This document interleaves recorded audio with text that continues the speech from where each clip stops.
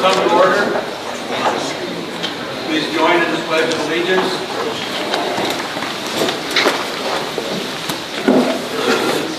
Flag of the United States of America and to the republic for which it stands, one nation, under God, indivisible, with liberty and justice for all.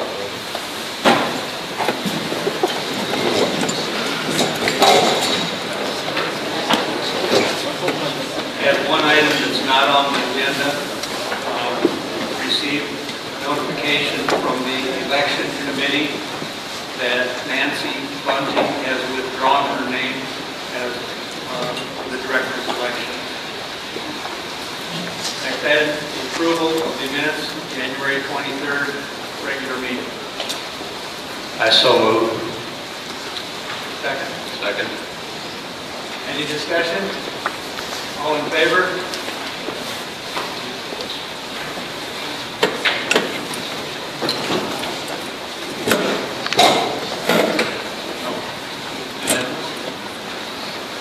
No, just announce your proxy that you are holding the proxy for Ruth Hatcher. Okay, I have the proxy for Ruth Hatcher, who's unable to be here tonight. Second, February 20th, board work session.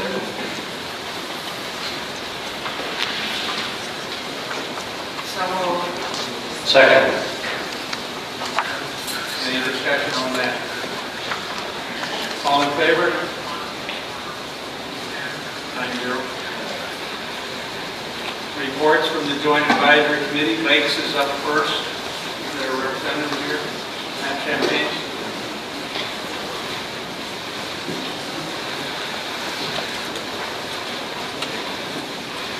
Good evening, y'all. As most of you may or may not know, most of our time was spent in the past year and a half discussing the weight road issue.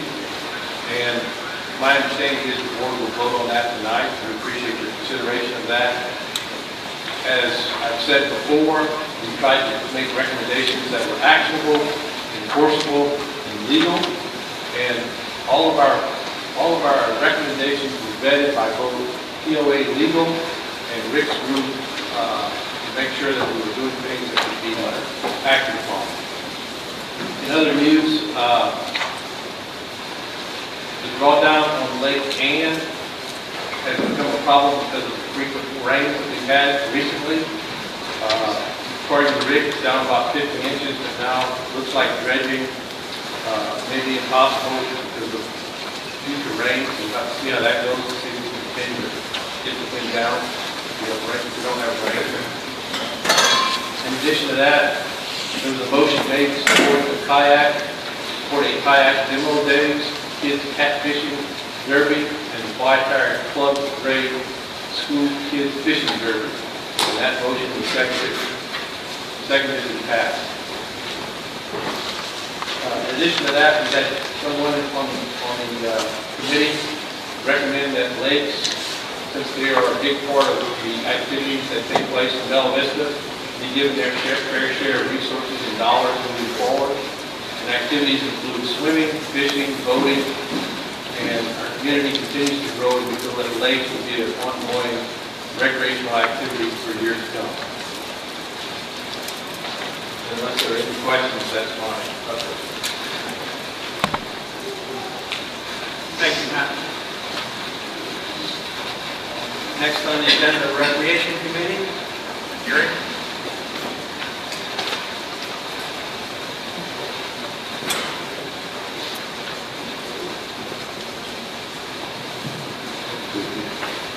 All right, I'm Gary Rickard, the chair of the Recreation Committee, and we had our meeting on February 10th, 2020 for the Recreation Committee.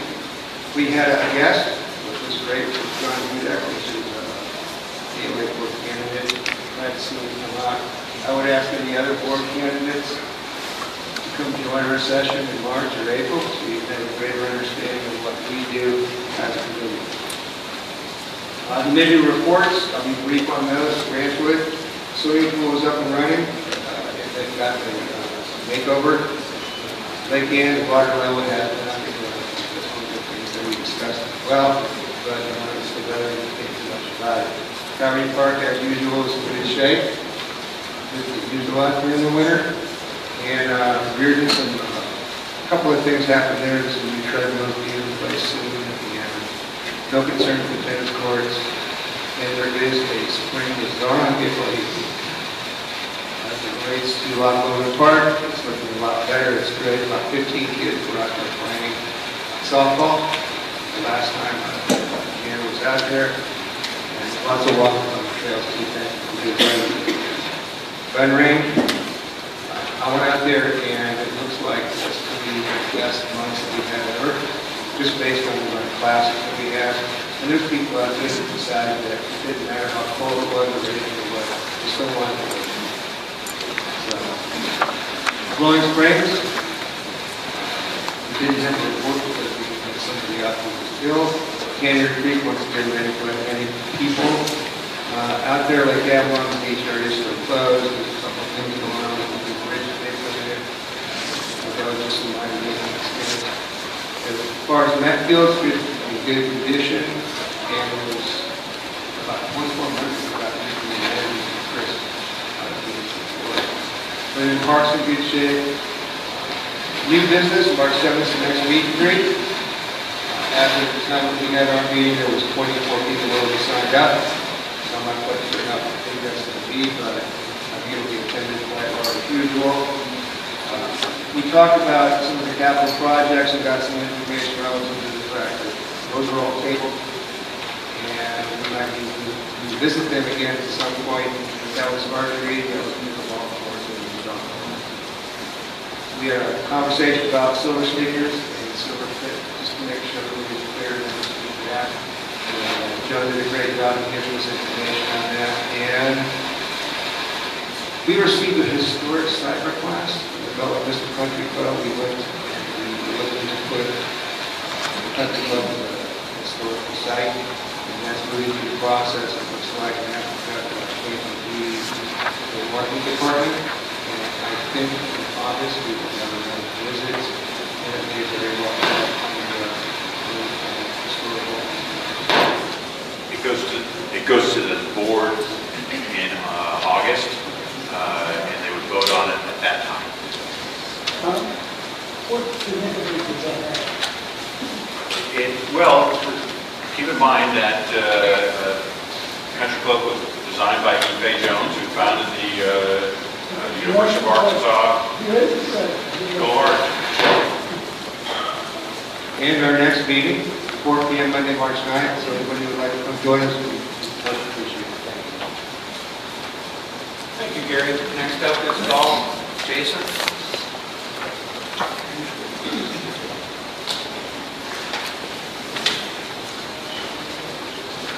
Jason Lloyd, Chair of the Golf Committee. Our February 12th recap, real quick. Golf round revenue was down last year, total year.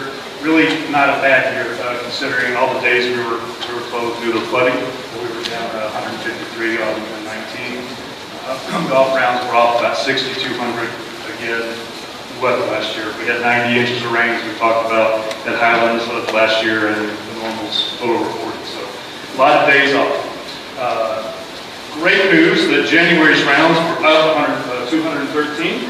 Had great weather, and let's just continue to pray for good weather through the spring. And it's also a national trend that seeing golf rounds increase in 2020. We had visitors also, as Gary mentioned. John was at our this month's meeting. Janice has been, Sims has been at one of our meetings. Asked the other candidates to join us. Charlie Teal was there from the Bella Vista Foundation to discuss the 2020 Cooper Community Charity Classic. That's going to be at the Country Club in June. This is a BT tour event that we've hosted the last few years. Last year, the foundation gave $30,000 in grants, excuse me, to 5 local charities: Boys and Girls Club of Benton County, Bella Vista Courtesy Band, Bella Vista Animal Shelter, Bella Vista Sunshine Rotary, and the Village House received grants. If you would like to get involved in that event, please contact Charlie. As recently published, the 9 holes known as First Shovel will be reopening in the spring, starting 1st of April, barring any more flooding. Hopefully we won't get it this year. And there will be some rerouting due to the bridge removal, and be an adjusted tee time format. So look to the website, weekly golf update for more information on that. A couple more things real quick. As mentioned last month, we've adjusted our meeting format a little bit. And last month's main topic was I just continue to increase rounds. There were some great ideas that were discussed, and we're looking forward to implementing and continue to promote golf in those. It's that time of year that we're looking for, as all committees are, looking for members. If anybody wants to join the golf committee, we encourage you to go to the website, fill out the application, and we'll go through that whole process. And all the other committees will be looking for people also. Note for dates, March 10th is the Golf Expo here at Riordan, Golf Fest, April 11th at Tanger, and our next meeting is March 11th at 8:30. Yes, sir. Will the APT tournament be a McClarty Daniel tournament this year? Is Cooper bowed out? I'm not sure on that. I think Charlie mentioned that. Charlie's here or not? Yeah. See. He mentioned that in a meeting that he had a meeting with Cooper, and perhaps McClarty Daniel has stepped up to the plate this year. So Good. anyway, we've got a title spot. So good. That's good. Yeah, they're looking to raise a lot, like 40,000, I think, we should for foundations. They're going to pick 5 more foundations to go with. Anything else? Thanks, Jason. Yep. Next up, Community Involvement Committee. Nothing from them? Okay. Next item, financial reports.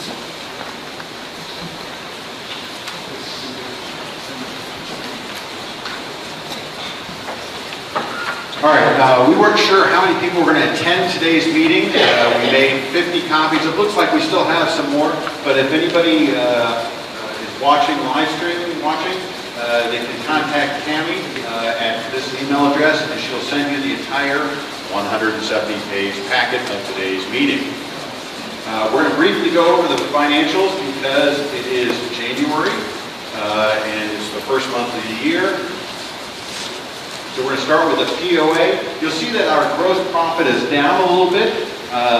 While assessments are up, golf is down. What we think is occurring is a lot of our golfers are delaying getting their membership until March 1 when the new fee schedule kicks in. So while Jason from the golf committee referenced our rounds are up, which is great, but our memberships are down, but it's a delay right now. On the expense side, you'll see that we're doing fairly well. The salaries are across all divisions. That's a $71,000 savings. Some support contracts, repairs and maintenance, and professional fees. So the team is doing a good job in conserving expenses. And you'll see that the EBITDA for January, and it's just the first month of the year, is $56,000 to the positive. And then on to the water utility. You'll see that our revenue is actually up by $56,000, and that's water usage, mainly additional homes. As the community adds homes, there's more users. Expenses, they were just a little bit over expenses compared to budget, mainly the annual software budget. So the EBITDA was better by $28,000, so it's a nice way to start the year where both the POA and the water department are better than budget. Any questions?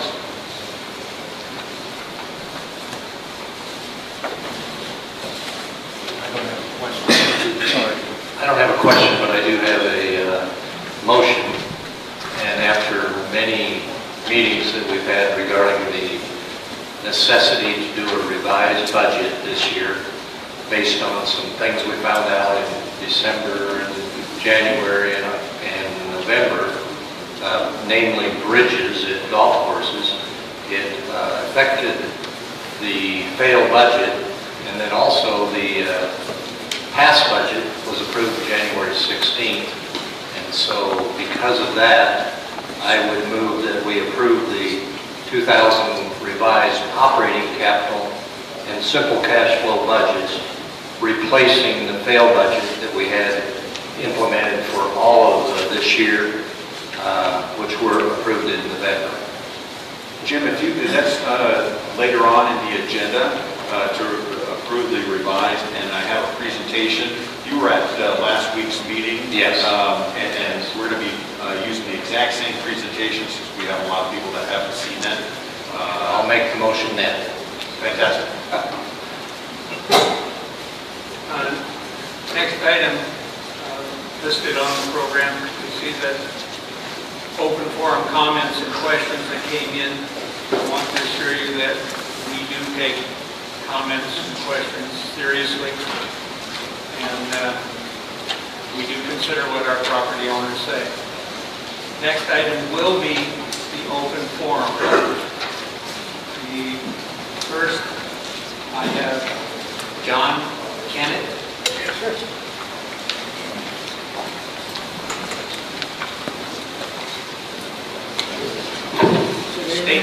Please just state the street that you live on. Pretty well.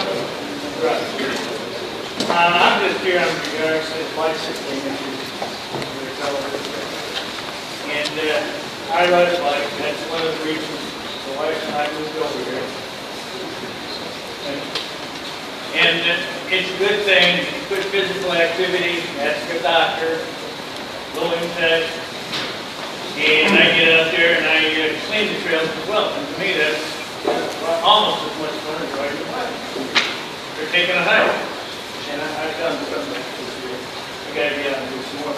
But my just is that it's a good activity to bike. And you got somebody that's the Walton Foundation, I believe, that's putting up the majority of the money that is required to make the trails. And that's great. But that's basically all I got to say on that. Well, when I was in a personal level, I started biking about 13 years ago, and but I was a smoker.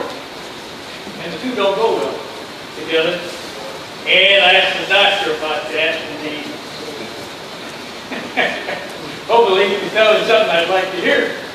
But he gave me a card. It's SOS, Stand Out of Smoke. It took me a while, like about a year, but I like to ride one. And my lungs were interesting. I was lucky not to get any complications, so it was enough motivation for me to stop smoking. I haven't been smoking for 13 years. And one of the reasons, the primary reason, is probably maybe healthy. But Thank you. Congratulations on being a non-smoker. I myself am a former smoker, so I understand what's involved. And thank you for your efforts to keep the trails clean. Thank you very much. Next up is Jan Myers. Hi, good evening. My name is Jan Marie Myers, 71 Merritt Drive. I just wanted to talk a little bit. I have always been for the walkway that we had talked about. I believe it was last spring, for the connector between Bowling Springs and the Metville Park. And I really, my only greatest concern about it was the privacy and preservation of the trees behind our property. The walkway along with the soft rail run directly behind our property, and the trees I'm speaking about act as a natural privacy curtain and noise barrier from the traffic off of Houston Road. I understand and I love the trails, but the idea of a walk path, which I have been for, but a 10-foot wide concrete walkway is an entirely different animal. And I just wanted to see how many trees will be lost in the construction of this. And I know there's a great deal of unknowns of what's going to happen. But a lot of the residences on Merritt Drive, Murrow Lane, and Merritt Circle will directly be impacted by this project. And we just feel that with all due consideration since the initial meeting of the input, that this will affect all the residents of the streets I mentioned. And it's personal to us because it involves our property with my family, and it encroaches on out of privacy directly. And we just wanted to see, so I would like to meet with you as well to see, and I understand that maybe after the construction you would put up more plants and shrubs, and we appreciate that greatly. The one reason I moved here is all the pine trees that line most of the roads. They're long used, and I would hate to lose those because those take years to grow back up, and they do act as a natural curtain for the noise and our privacy. So I would like to take that into consideration. Thank you. Thank you. Jan? Sorry. I think you will get an answer to some of your concerns at the end. Yeah. We do have an answer for that. Thank you. Good news. Next one up is Mike, and I apologize. I No, can't read that's that. okay. I'm gonna wait till the recreation committee to voice any concerns. This is the time right now.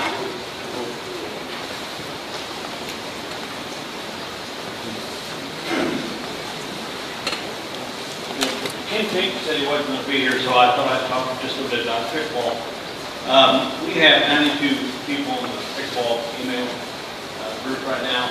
We have a ladder tournament starting up in March with 24 ladies that are signed up. Normally we play outside Sunday, Monday, Tuesday, Wednesday, and Friday. Most people don't play on Saturday or on Thursday right now. They have ordered new nets, thanks to Joan.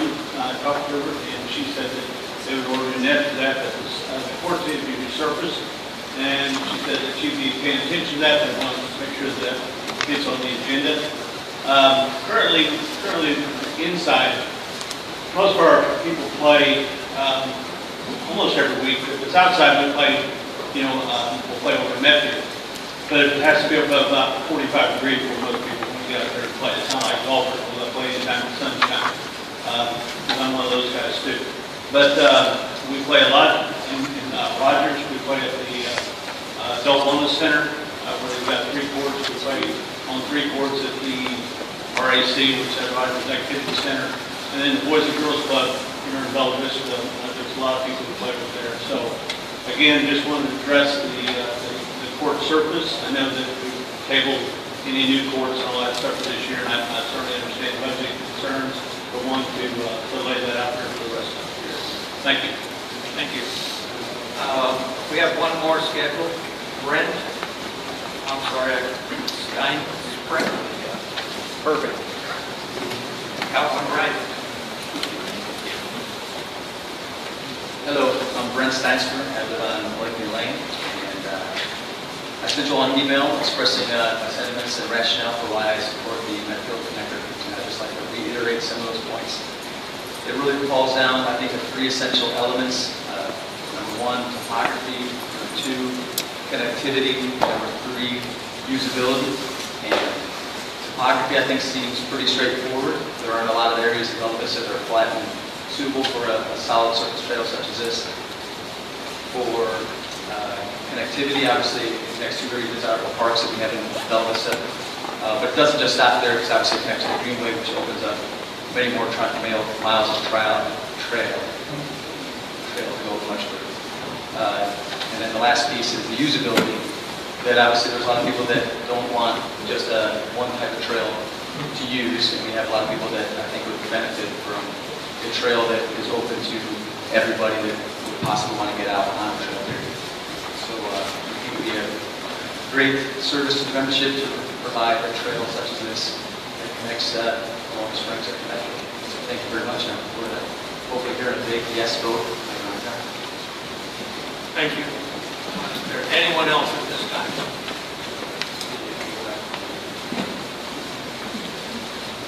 I'm Roger Stoll, 19 Dalton Drive. I'm glad to see and hear that you're going to open Birchdale in April, but I'm concerned about the statement of mini maintenance. I believe that Birchdale is maintained like the other golf courses. They'll generate 4 to 5 times the revenue that Brittany would generate. So that's just a negative to the golfers if we're going to do that. Now with the assessment increase, maybe now's the time to think outside the box a little bit. You know, Birchdale actually could be a very good 12-hole golf course, just the way it is now. You go through 6, go across the bridge, where the restroom is, play the par 5 down, the par 4 back, and the par 3. And come back across the bridge, play the iron holes, 10, 11, and 12. It'd be a perfect 12-hole golf course. Nicholas has been talking about that for years.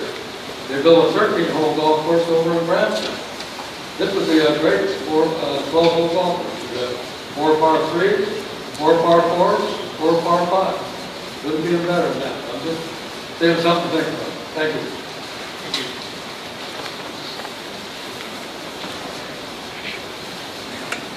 Anybody else?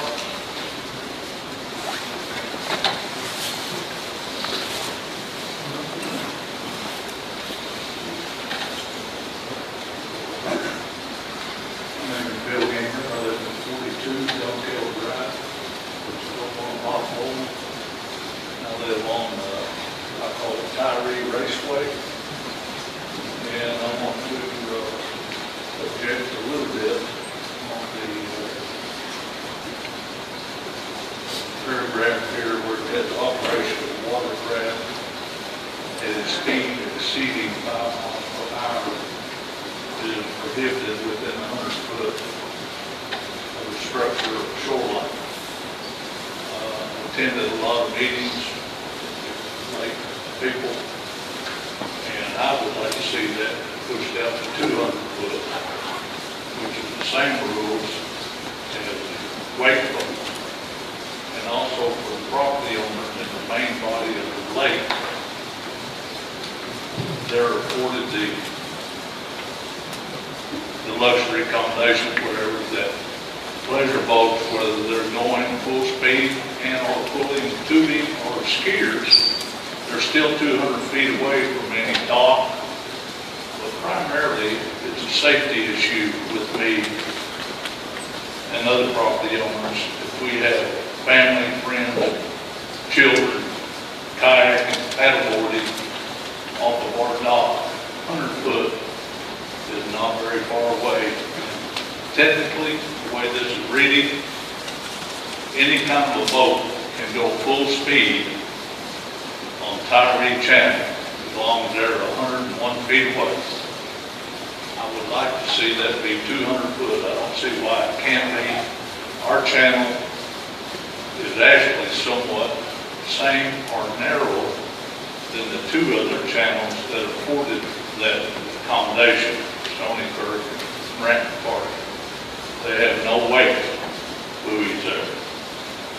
This would still allow the fishermen to use the center part of the channel to go full speed, but at least give a safer buffer zone for the property owners on Tyree Channel. If we push it out to 200 foot, which is what y'all have passed the first reading, I know, as far as wake boats and other boats. There's no skiing and tubing on that channel. They can still go full speed. And reiterating, they can go full speed within 101 feet of anybody that wants to be out there kayaking. And that throws a pretty good weight. And if you're by our structure, that can be dangerous. So I'd like for y'all to take a reconsideration on the 100-foot limit and push it out to 200 foot. Thank you.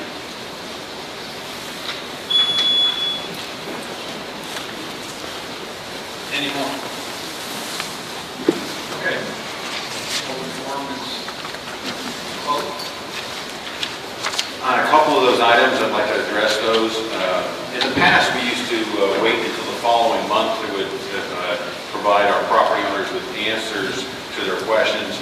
While some of them we can't respond to because in some cases we have to do additional research, but we do want to, we've started since last month trying where we address select ones that we know that we can answer immediately. So regarding the Blowing Springs connector, you know, I know that in some cases where trees are going to be removed, I encourage you to wait until after it's been installed. If you still are concerned about not having enough trees in that area, contact me directly. I will put you in touch with the right people.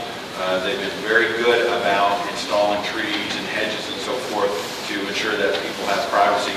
Also, in the back of the room here, on that square table by the one entrance, is the entire plan on paper. It's about 40 plus pages long. It's not the easiest thing to go through, but you're welcome to go take a look at that and see where it goes along the trail. Regarding pickleballs, pickleball courts, that was a very challenging discussion for the board. They really wanted to do more pickleball courts. They wanted to do more repairs to pickleball courts, and that was a really tough one that they had to cut.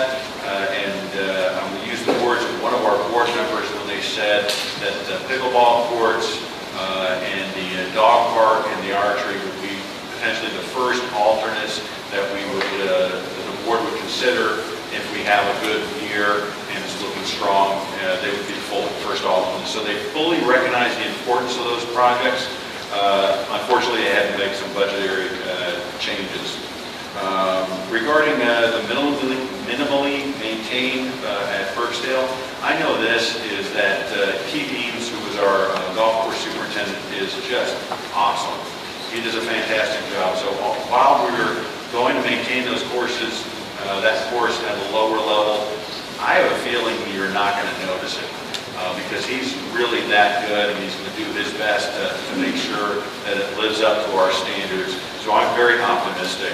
And then the last thing regarding the regulations, the lake regulations that the board is considering tonight, I know that the board is still looking to talk about that. I've had conversations with 2 or 3 board members today alone, and they've had divergent opinions on it. So it's still a very talked about and debated issue. But I can assure you this, is regardless of where the board lands, the Lakes Committee has committed to that this is not the end. This is one step in the process, and they're going to continue to review this. If the policy the regulation that is being presented today, if it goes through, they've committed that they're going to continue to review it on a regular basis to see if further changes need to be made. So I don't want to give anybody the impression that if it's voted in today, everything ends. And that was it. Okay, I have one item that did take some additional research. We had an item that came up in several meetings. It had to do with a member making the assertion that in our efforts to sell our inventory of POA-owned lots, we had inadvertently caused the loss of real estate taxes to the city by lowering the appraised value of all unimproved lots. At the time I responded, I didn't believe that to be the case, but I did some further research. I sat down with the assessor. He explained the process to me. In a recurring cycle, all areas of the county are routinely reappraised. Bella Vista is scheduled for 2021. At that time, his appraisers will consider all sales during the previous 12 months. Sales considered to be out of the ordinary normal course of business, that is, like if you sold your house to your son for $5, those will not be included. Our sale of 348 lots in 4 days will be excluded by both parameters and therefore will not affect real estate taxes for the city of Bella Vista. At this time, he told me that all unimproved lots in Bella Vista are appraised at a minimum of $3,000. Now, after the reappraisal, notices are mailed to the property owners, and then there is a window of opportunity for appeal if you disagree with what they've come up with. So, in the fact that we've been selling these lots, in the past 12 months, we have sold about 340 lots from our inventory. resulting in an increase of about $10,000 a month in monthly assessment income to us. So I think that's a win for everybody. We got them out of our inventory, and we've got people who wanted to own those lots. So that was my response to that. I hope that. David, I think you said 340, we've actually sold 640. Did I say 340? 640. Well, 640. So, okay. Next, the revised budget.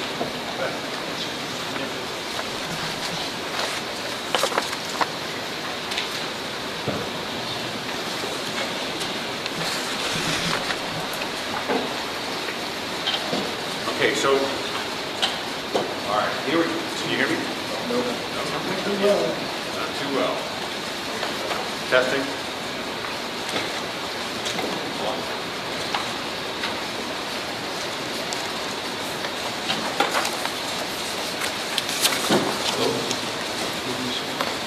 Hello? There we go. Oh, okay. And you turned off the slide presentation.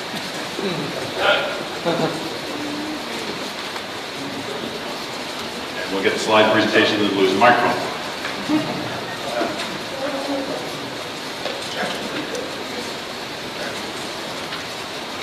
All right, the goals. First of all, we were revising the 2020 budget.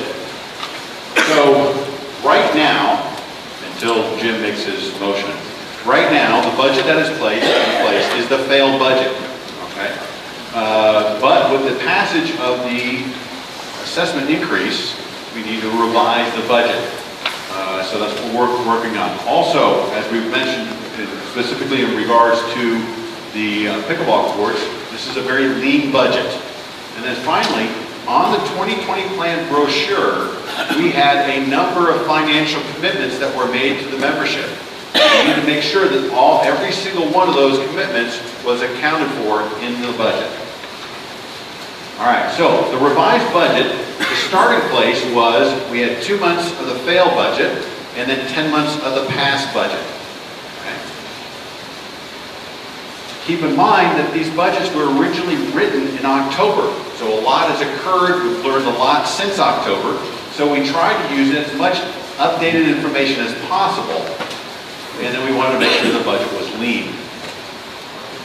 Okay, so a couple things, a couple significant changes. Now, first of all, the assessment increase doesn't start till March. With those 2 months, the assessment increase, that's a loss of $364,000. Maybe not a loss, or just we are not going to get the $364,000. Also, the West Side Stump Dump. We now have more information regarding how we're going to close that, and we have to close it in following ADQ standards. That's going to cost us $187,000. The Burksdale Bridge removal, $65,000. One change that's for a positive is that our salaried employees will not be eligible for an increase this year. That's a savings of $48,000. And then Burksdale Bridge is going to be minimally maintained, and we talked about that earlier, and that's going to save us $49,000. All right, so we had to go through the projects. Now, another thing is we have to fix the Scottsdale Bridge. That was not in the original budget. So that's $151,000. And then we had a pump at Burksdale dying us, nice and convenient, $17,000. So that resulted in the board having to really make some very challenging and hard decisions, and they had to make some cuts. So the pickleball courts were one, the archery range, rental boats, and so forth, and the small dog park. Those were hard decisions to make. We know that the small dog park is very popular. We know that pickleball is very popular and it's a growing sport, and to cut those was a very challenging decision. All right, let's get to the financial commitment. So here's the first financial commitment. $6, the increase will go towards the elimination or reduction of current fees. So $6 is $840,000. Now, where did we get that? Approximately 14,000 improved homes are in good standing. Okay. What we did was we looked at a 3-month average, and And the 3-month average of homes that were in good standing came out to 13,956. So we use 14,000. Now, as the number of homes get built, as more homes get built in our community, that number is going to have to go up. And we're going to have to reassess that. So every several months, we're going to have to go, okay, is it 14,000? Is that the right number? Is it 14,100? Then 14,200, and so forth. So that's how we got to the $840,000. So the first thing is we repositioned $412,000 from golf to assessments. So a lot of people have notated that golf is subsidized to the tune of $2.2 million. So if we subsidize it 2.2 and we reposition $400,000 from golf to assessments, what's that going to do the subsidy? It's going to go from 2.2 to 2.6. So I don't want anybody to be surprised when they see that number at the end of this year. Okay? Similar with recreation. So recreation we're repositioning because of the fitness, annual fitness in the pool and the beach. And lakes because of boat registrations, and general income because of the activity fees or the photo ID cards. We sell about 10,000 of those each year, and with a $6 decrease, that's how you get the math. So you'll see the total impact is $842,000. Next one, this is a much easier one. Okay, $2 will go towards the Trafalgar fire. And in the future, it'll go towards reserves, but right now we have to deal with the Trafalgar fire. That's $280,000, and we have legal fees of $280,000 in our budget. That's a pretty straightforward one. $4 will go towards operational costs and future financial capital improvements. That's $560,000. So right now, in the revised capital budget, we have $353,000 in capital projects. And it's in the packet that you have. It has a detail of every single project we're looking at. Okay. Remember, the target is 560. So we revised the operating budget. We had to increase the number of non-capital projects by $62,000. We're going to have to buy more fitness equipment. Okay? With more people, we anticipate more people will buy the activity card, more people will use the gym facilities, so we're going to have more cardio equipment. Okay? That is a non-capital item. So that's included in the 62. Additional picnic benches, the fish cleaning station was something that the LACE committee has been talking about for some time, so forth. The operating budget also went up by $579,000. That is compared to the fail budget, so it's a net increase. But I want to point out that the stump dump is included in there and the removal of the bridge. You could make an argument that I should not have included those two figures in the 579. So I called it out for you, showed it to you, and still the total dollar amount is $994,000. If you deduct those two things, you would still be above the commitment. Okay? But I wanted to make sure everybody, I wanted to be as transparent as possible on those two. $1 will go towards rebuilding reserves. $140,000, and you'll see that in the simple cash flow budget, we have $140,000. Okay, important considerations.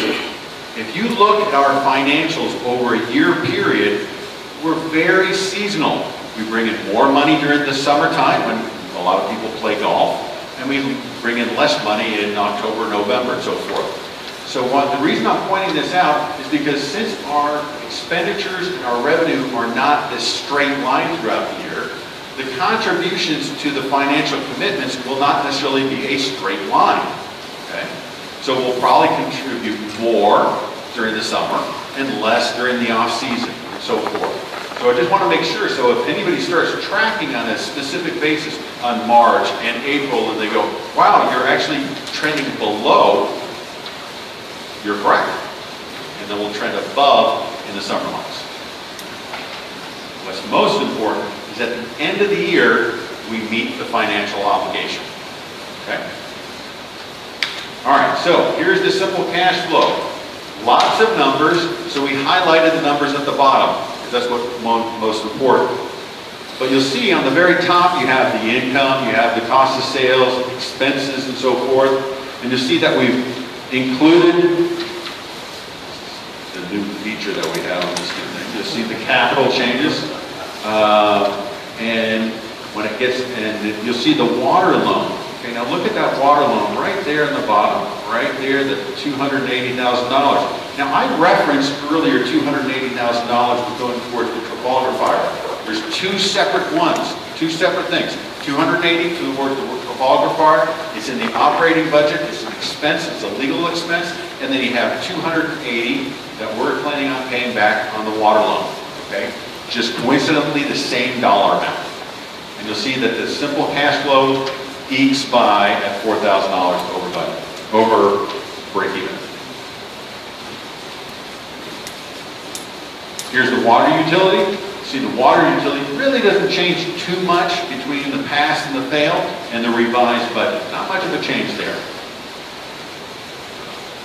And to recap what our goals were when we were talking about the revised budget, is to revise it based upon the assessment increase, update the budget with current information, make sure the budget is lean, and most importantly, make sure we fulfill the financial commitments that were made to the membership in the 2020 plan.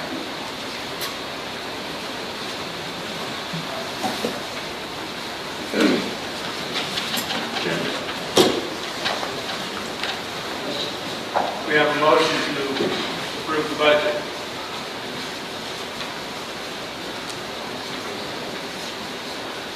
I hate to be redundant, but I will rephrase it, that I move that we approve the revised budget as submitted by management tonight.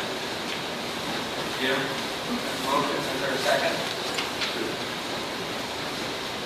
Second by Jerry. Second. Very good. We've debated it a lot. Are we ready to vote? We are. Okay, I have Ruth's proxy on this. She stated that she would be voting in favor of this. So all in favor? 8. All opposed? 1 opposed. The next item is the proposed amenity fee schedule. Go right ahead. On page 119 of your board packet, you will see the memo regarding the fee schedule, and on page 121, you will see a draft of the fee schedule. This is the tri-fold that we hand out at member services. So there's 2 issues on this. First, and I want to make sure I don't confuse anybody. So first of all, we have the amenity fee schedule. This is the same, or this format is the same format that we have used for a few years. So this is your annual fee schedule, and this is for 2020. If you look at those fees are consistent with what was included on the 2020 plan assessment increase marketing material. Okay, so this is the fee schedule. The marketing material talked about making a commitment of 3 years, and there was a little bit of confusion because the first vote ended in November, and we were always talking about that it would last for 3 years because on the first vote for the assessment increase, it was going to kick in on January 1. On the second vote, which passed, it's kicking in on March 1. And some people continue to assume that it would be for 3 years. But the marketing material said it would carry through to the end of 2020. 2 months difference. When all is said and done, it probably makes sense to just go through February 28th of 2023, make it a full 2 years. That way, if anybody thought it would go through to that time frame, that's the safest route. So it's 2 different motions, and I want to make sure we were clear. One was on the amenity fee schedule, which was for 2020, and one is on the fee schedule that the board is committing to for a 3-year period. Last point I want to make is there are a few fees, just a few, like Blowing Springs the campground, that were never included on the 2020 plan, the assessment increase schedule. Okay? The 3-year commitment does not apply to those. Okay? And you'll see on the bottom of page 120, I specifically call out that note because I want to make sure we were very clear. So next year at this time, if we decide to increase camping fees, that's allowed. But we can't increase golf fees and so forth because that's committed to 3 years. Does that make sense to everybody? Okay, so we're asking for 2 separate motions, and one motion to approve the amenity fee schedule as you have it here. Is there a motion? Hey, David, I make a motion to adopt the revised 2020 amenities fee schedule. And then there a second? Second. Jim seconds. Ruth has stipulated for me to vote yes on this, so I'll call for a vote at this time. All in favor? Any opposed? None opposed. I would ask for a motion to keep this fee schedule in place until February 28, 2023. Is there a motion to do that?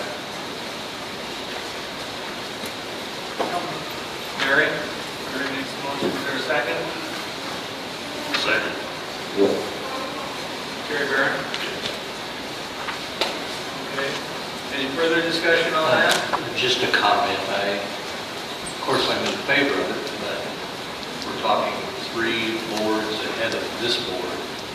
And I like the idea, I'm for it, but it's going to be hard to pin 3 future boards ahead of us to this agreement. So, Understood. Okay, Ruth says I should vote yes. All in favor? 9-0, I see no opposition. That is approved. Okay, next is the Blowing Springs connector, the next item. We have a PowerPoint presentation on that.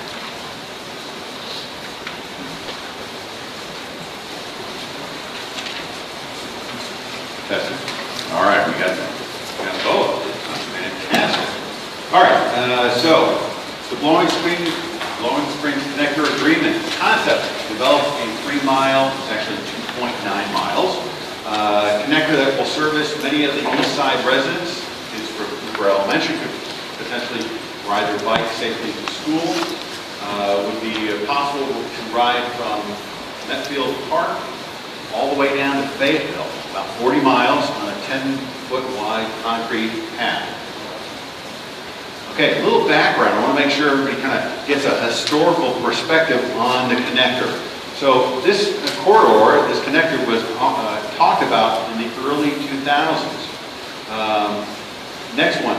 We were actually contacted by a former chair of the Recreation Committee, and they were pointing out that over 10 years ago, this specific connector was being talked about by the Recreation Committee. Next, first was on the BB Trail Master Plan, showed this trail in 2010. The POA sponsored a meeting held in December 2013 to seek input regarding the trails.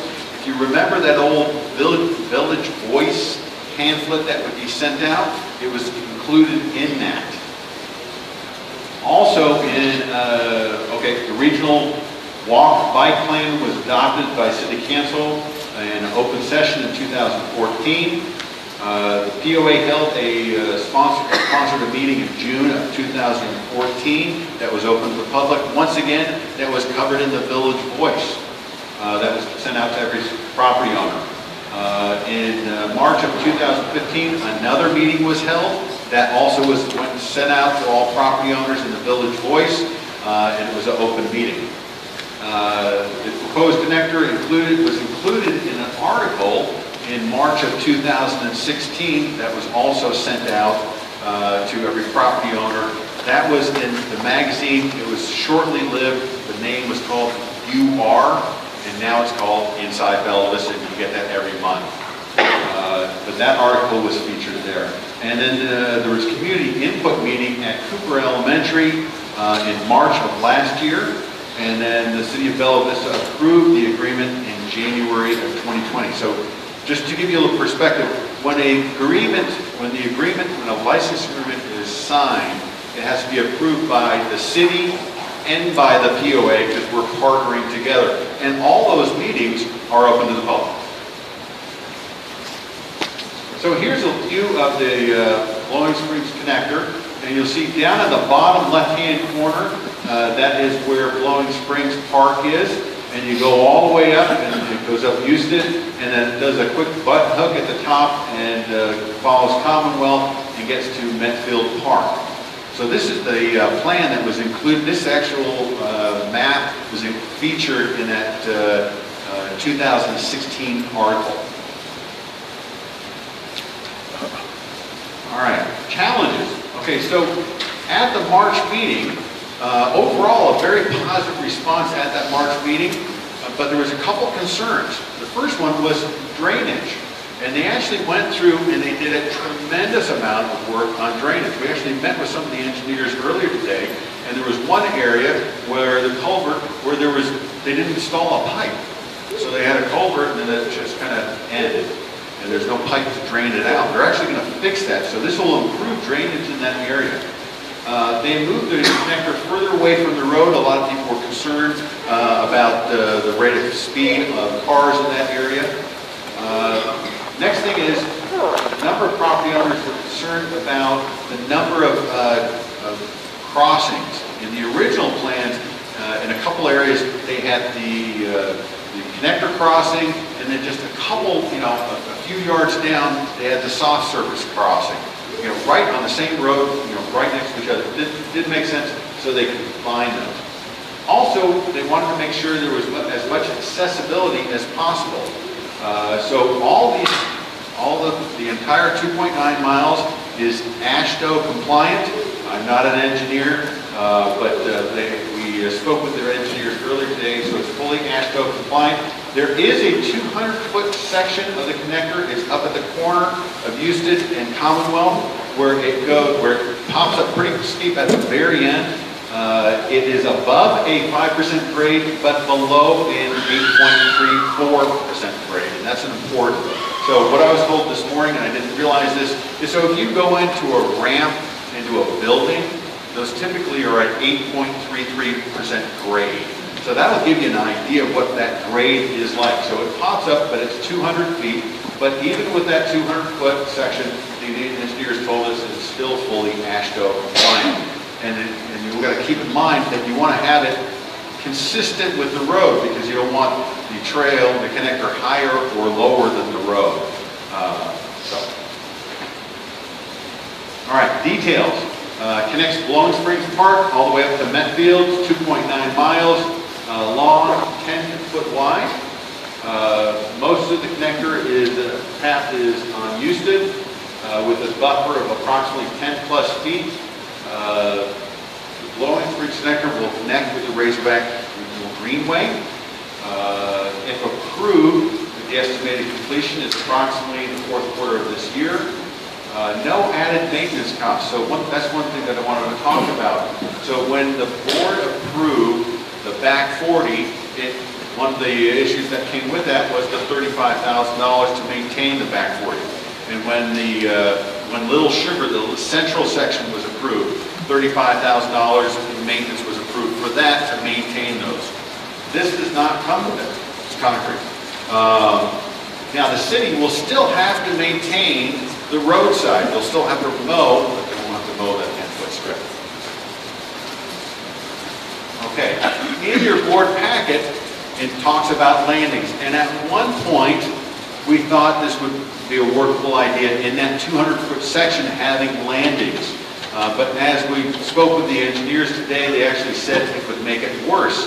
Because if you have a slope, and I'm going to try and describe this, and hopefully I do a decent job. If you have a slope that's 8.33%, and if you create a landing, then to catch back up, you have to have more than an 8.33. So actually having a landing will actually make the situation worse. I wasn't aware of that when I wrote the memo. So when you're reading the memo, forgive me. Okay, an amendment. So a couple years ago, the state amended code to clarify Class 1, Class 2, and Class 3 e-bikes. Okay, electronic bikes. And if you've ever seen them, you can see, you know, they have a little thicker frame and they're much heavier. But it's getting to a point where it's harder and harder to actually tell if it's a bike or an e-bike. But with this code change, so what we're recommending is that at the same time that the board, assuming they want to do this, approves the blowing springs connector, they also approve this amendment, which then allows Class 1 e-bikes on the connector. And a Class 1 e-bike must be pedal assisted, and the assistance stops at 20 miles per hour. Class 2 and Class 3 bikes, e-bikes, can go faster, or you don't have to have pedal assistance at all. Right? I think it's Class 2, no pedal assistance at all, and the assistance stops at 20 miles an hour. And Class 3, it stops at 26, 28 miles an hour. But those are not allowed, would not be allowed on the blowing springs connector.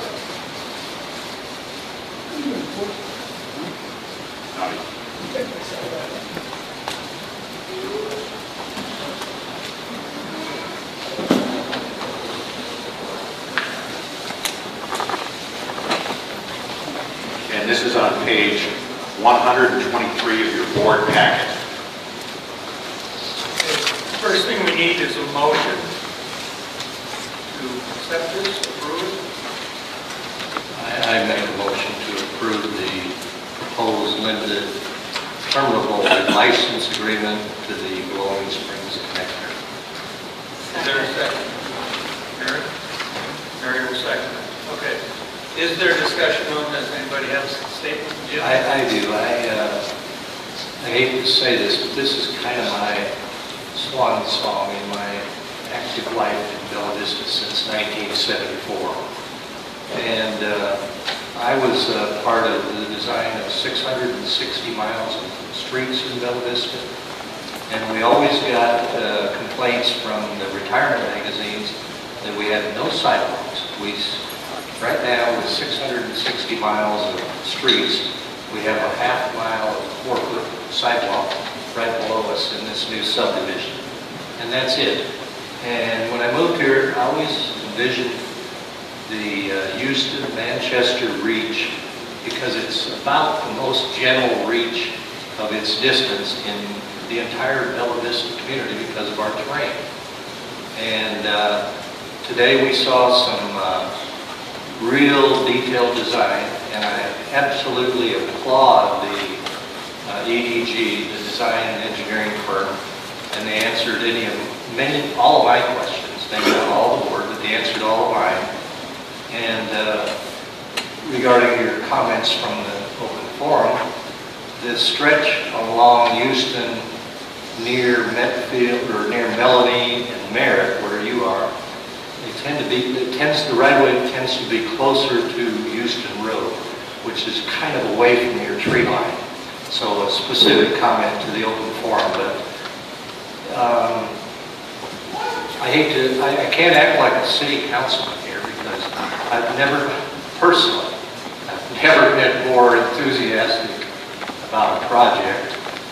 In 46 years I've lived here. I just think it's a no-brainer. And I don't mind if others disagree, but I just think it's a wonderful, wonderful. And I would like to, if we pass it, I'd like to lead the delegation along from Metfield Park to Kessler Mountain in Fayetteville with a few stopovers at some bars. And that'd be some 40 miles. And I hope it's approved, but if not, I understand that too. So anyway, that's it. Any other comments? Yeah. Jerry? I need to take a little bit different view from what Jim has just said. And first of all, I want to say I want to thank all the people that have sent us emails, all the comments over the time period that people have given, whether it's pro, con, or something else. But I'm a little bit torn overall, because my entire life I've built upon credibility and integrity.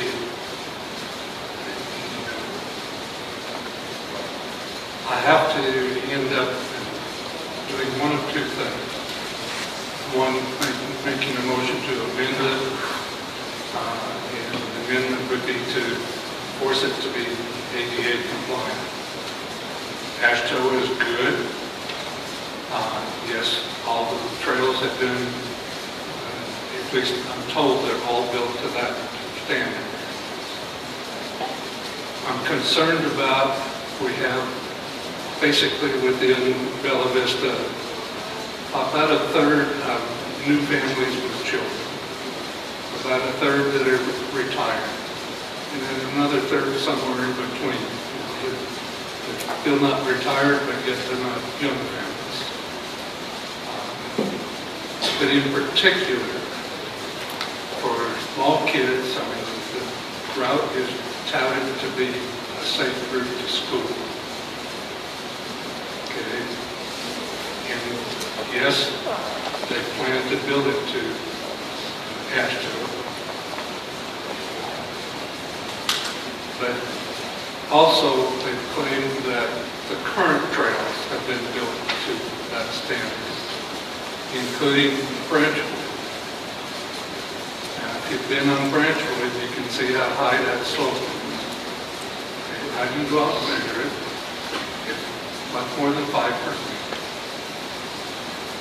The 200 feet that is above is 0.34%. It's pretty steep. It doesn't appear that the road is that steep, but I think there are some other options that haven't been looked at. Basically, I just got the plans yesterday. I did make a mistake in this morning's meeting that we had about it, in that it said there was an 8% down in the Rolling Springs area. That statement is incorrect. I don't think any other excuses except my eyes saw 8 rather than something else what it should have been. I apologize for that. But the 8% is either on a terminus, either going down or coming up. And you've got another section that goes on over to Medfield. I believe it's very possible. It cost a little more to build a connector trail coming off the bottom of that somewhere through some properties. May impact other people. There just hasn't been enough time yet to really look at these things. You know, I find it difficult that it was clear back to the early 2000s. It was a big push in 2010. Don't understand why it wasn't built prior to the mountain bike trails. So I'm torn with it because I know it's something that's needed, it's necessary, and a lot of people want it, but I'm just afraid that they have a mental picture that's going to be a nice gentle slope all the way down. Myself, I would have a problem climbing that 200 feet at 8 2/3% without some way of getting off the trails, stopping, resting, so on through there. I'm scared that a small child, say first, second grader, take their bikes, start from the top, can't stop. We've been going through a lot of things for now planning to reopen Burksdale, but have to do it in waves. Why? Because they're afraid people in dog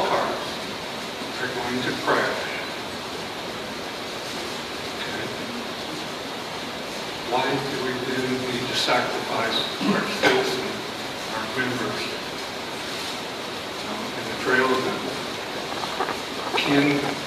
they really use their minds and their abilities in this day and age. There's really nothing that can't be done. That's why I need to vote no to it. I don't know why. Maybe the first thing that I'll try is to offer an amendment to it, to clear up the section that's in the agreement that says they must be applicable federal, state, local laws. Don't define applicable. Leave that to the engineer or to someone else who's applicable. In this case, I fully believe that applicable means ADA. So I will make that motion for the amendment.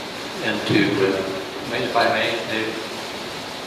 I may comment, I respect Jerry's comments, and I do disagree regarding the design gradients because of the terrain in Bella Vista and much of the existing 50 miles of the Razorback Greenway reaching south and west of Fayetteville, extensions through Rogers, Bentonville, Fayetteville. Because of the similar terrain, much of the gradients for long reaches are more than a 10% gradient. But it does tend to accommodate bikers and wheel-type vehicles better. I think I had the four. Oh, I'm sorry. I apologize. I thought you were completed.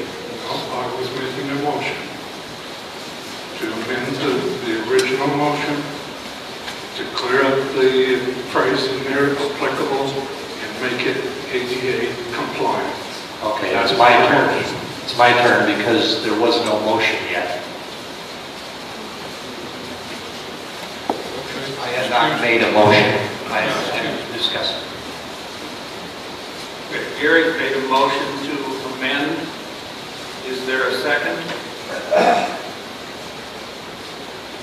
Hearing none, we will move on. Are there other comments on the original motion? Did I make a motion? I apologize. I got rambling. Yeah, you made it original motion. If I did, I'm sorry, Jerry. I apologize. I got to rambling and I forgot about my motion. Jerry's motion dies for my second. Are there other comments about the original motion? Steve? Yeah, I want to recognize also that there's a lot of members who want the trail, but there's also members who are very concerned about it. And my job is to listen to both sides, consider the governing documents, then ask questions and get answers. I just want to reiterate that this concrete trail is in fact a trail. It's not a path, it's not a connector, it's not a greenway, it's a trail. The PRA already defines the rest of our concrete trails as trails. The City of Fayetteville defines trails as including concrete surfaces, and of course there's the recreational use statute that talks about trails. I would agree with Jerry about the ADA compliance and believe that there's a certain perception. You know, we did receive a lot of emails in support of it, and they were very interesting. Appreciate everybody's opinions. But there seems to be this impression that it will be a very easy stroll in the park, but if you have not walked Branchwood, you may want to do that and then consider whether or not we should be ADA compliant. I have other concerns, liability, the proximity to Brittany Golf Course. I would still like to see a study done, not just on the ADA compliance issue, but on moving the trail to that eastern side of Houston. I think that would solve lots of problems, including perhaps even this ADA question. The other side may be easier to manipulate. On the maintenance question, you know, it says in there that we're supposed to maintain it. And I'm not sure what that exactly means, except I do know that we agreed in the 2020 plan that the POA would not maintain the trail. It'll be different. Glowing Springs will be different. There'll be sod that isn't there, apparently. We're looking to add parts south of Glowing Springs as well as north out of Glowing Springs. So it's not as if we're just still maintaining Glowing Springs, but additional acreage. So speaking of that, the parcels go south of Glowing Springs, but it's the plans for the trail are actually just start in Glowing Springs. So it seems to me we either need to be told exactly what that means, why are we including those parcels to the south, or we just need to eliminate them. They don't make sense why they're in there to me. Up at the corner where that button hook Tom referenced at Houston and Commonwealth, there's a linking parcel that does not appear part of the listing of parcels, and it looks like it is a right-of-way, but there's other right-of-ways that are listed that I don't understand why that particular one is not. So it seems as though we're trying to build something that we don't have a permit for. The other issue, of course, is compensation. We're being asked to license hundreds of trails or hundreds of acres again for zero compensation, or $10 for 25 years. And you can do research, I think people have, that other parts of this trail have been subject to eminent domain where the landholder is compensated. Other issues are, there's section 1. There's no actual guarantee that the thing will be built. Section 13, it goes through our popular Glowing Springs and Brittany, but we are forbidden to restrict usage. For example, if someone's getting married in Glowing Springs and they have a huge wedding going on, we can't restrict the use of our property for that. So I think, the ADA compliance is certainly a huge issue, but in my opinion, there's just so much more. And I know Jerry made a motion. It was not seconded. What I would do is make a motion to postpone indefinitely this proposal until all questions and concerns are fully answered. There's a motion. Is there a second? I'll second it. Okay, we have a motion to table. Any discussion on that? Are we allowed to? You are allowed to discuss the that. table? Yes, I would like to, at first, in response to what Steve has said, it's unfortunate that you were unable to attend the engineers meeting this morning. Many of these items were addressed to the satisfaction of the board members there, with the exception of Jerry's concerns about ADA. We feel comfortable going forward. We feel that it's time to move the project along. Your concerns have been noted, and it's not the first time that we've heard of them. But any other discussion on the motion to table? Okay, I call for a vote. All those in favor of tabling this motion?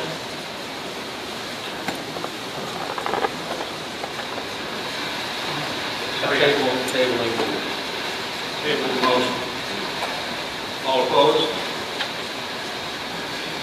The motion is not tabled. We will consider the original motion for the Glowing Spring connector.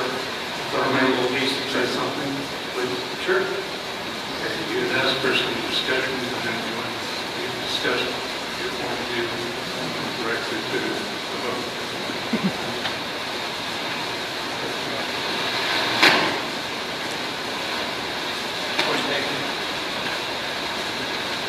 Is there further discussion on the licensing agreement. Yes. Yes. I 100% want to pass this. I really do. This connector, the way the community has reached out and they know they want this, we know they want this, and I think it's a great addition to our community. But my job is to approve this licensing agreement.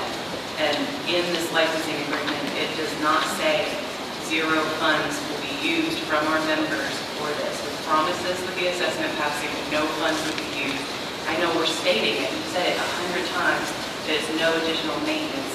My fear is that this is a license agreement for 25 years, and it does not specifically say in the agreement that we will not spend any additional funds. If there's a natural disaster, which we saw happen last year with a windstorm, and trees were knocked down and concrete was destroyed, and the POA is responsible for replacing it.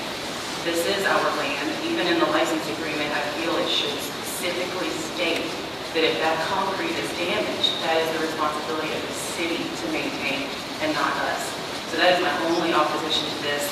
Again, I really want it to pass, but I cannot approve an agreement that doesn't specifically state our financial responsibility.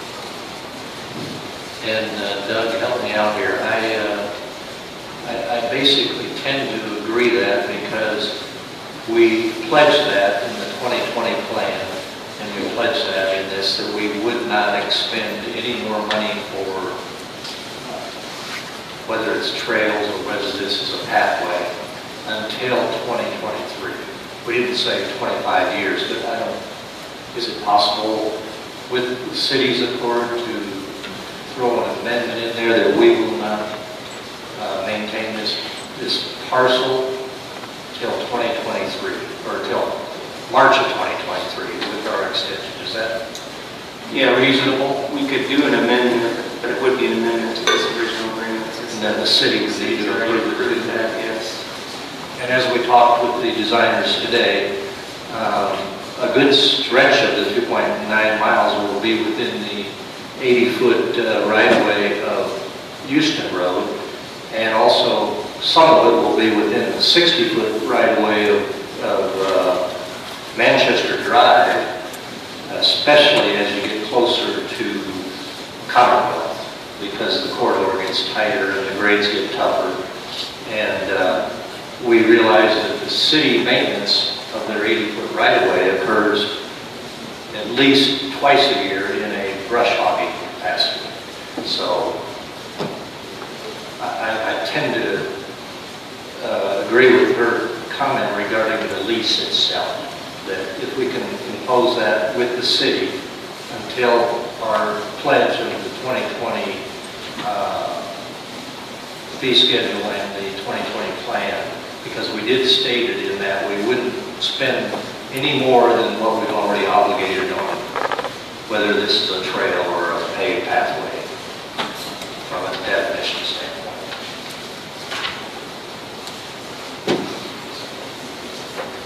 Mr. Chairman, a couple of further comments. I hope we just misspoke and said lease, because we're not leasing. We're leasing an agreement with the city. License agreement. License. Well said. Good correction. My last point, and I'll shut up after this, and that is, keep saying that it's a connector to the Razorback. And unless I'm very, very wrong, there's a section that does not connect. Yeah. Starts in Bowling Springs, and Greenlee does not come up fully to where there's. Yeah, and you are, in that respect, you are very, very wrong. The current greenway extends through the soccer field, which is in Bentonville. It extends on the north side of the soccer field, which is in Bentonville, extends across the street, which is part of Cooper Elementary property, and then it currently stops at a parking lot about 40 feet into common property, POA property. Right. So it does not connect to. Not yet. So what I guess in a way we agree. But it's not connected now, but if approved, it would be. Because I believe that someone mentioned that wouldn't be any additional maintenance in that area because it's all brush. And If it's all brush, we have a trail through it. But anyway, along the two street right-of-ways. Now, in Blowing Springs Park, we've got explanation from Joan and her rec committee that they maintain all of the Blowing Springs Park anyway. As I looked at the engineering documents, it does connect to the end right there at Blowing Spring. It goes right from there, it's right by parking lot, and it starts right there and heads on to the east. So it looked to me like it was definitely connected. Are there any other comments? Okay, we're going to call a vote on that. One more comment. Understanding the concerns about maintenance. Jimmy has them, Tia has them, we all have them, but we don't have that. Can we amend this motion to say that we will pass this limited, whatever we want to call this thing, licensing, with the exception that we will have an amendment to this license that says we won't be responsible for any maintenance, so that we can get these people started Until a date. until whatever the date is, March of 2023. Because that's, things can change in that time. Can we pass it with that exception? Can we make an amendment to that motion? You could do that, it would be contingent upon the city passing that. You would have that. We'd have to go back to the city to get them to agree to an amendment to this contract that would state that. Just like you're doing with the e-bikes. That way we can go forward with this. It's the same thing as the e-bike. We can go forward with this. Would we have to re-vote again like a month? I think what you're asking is, do we attach to this motion, or do we make a separate amendment motion, like we have with the e-bikes? After we vote on this, if it's approved, we will be voting on the limiting to e-bike class 1, which is a separate.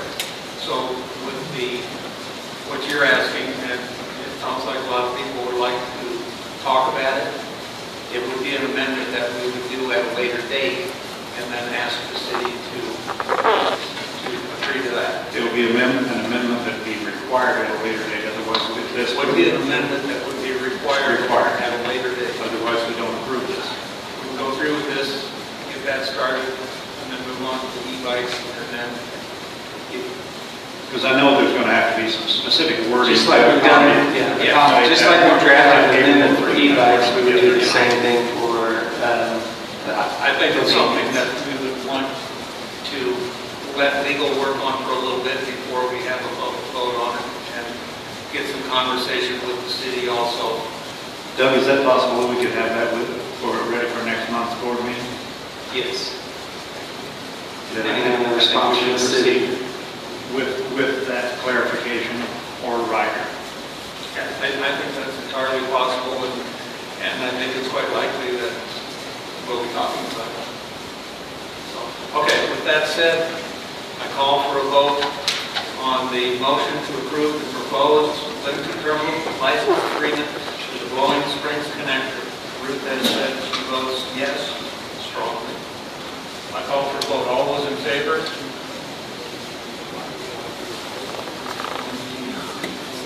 7, those opposed? 2. Okay, moving forward, the next item is the e-bike provision.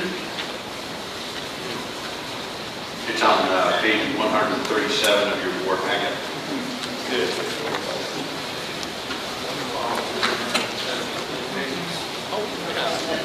Okay, will somebody make that motion?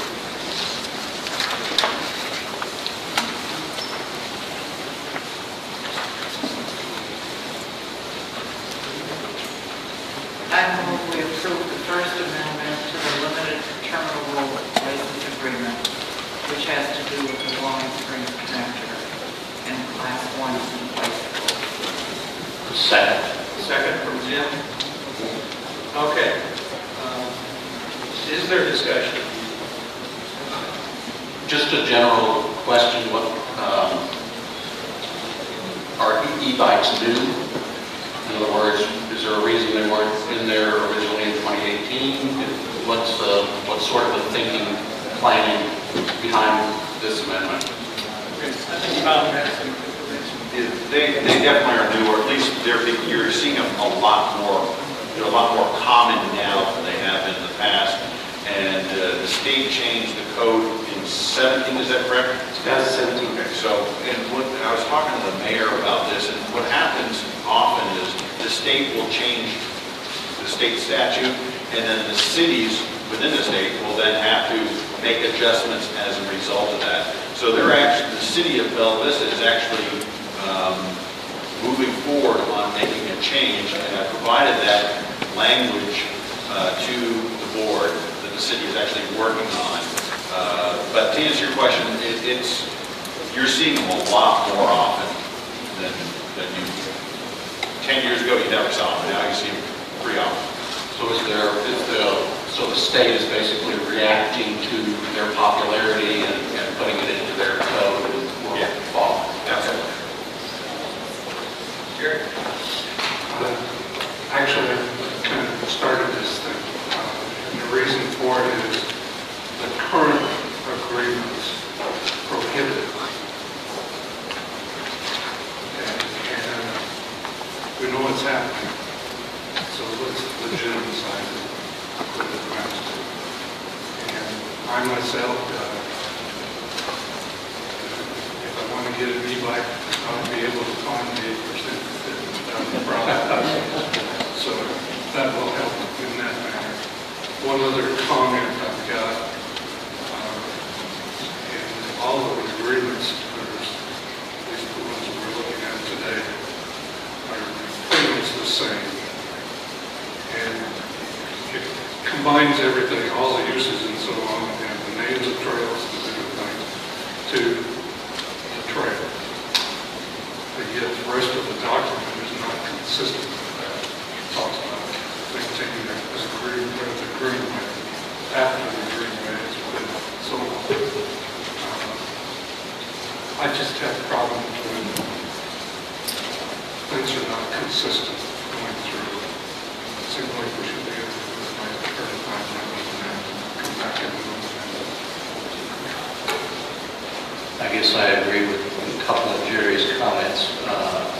I think the fact that if we approve e-bikes, it'll especially help the population in Bella Vista because of the terrain of Bella Vista is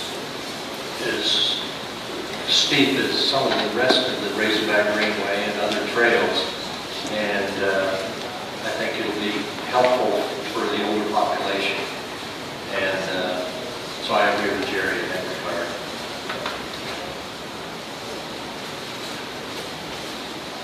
Other comments? Call for a vote then to approve the motion.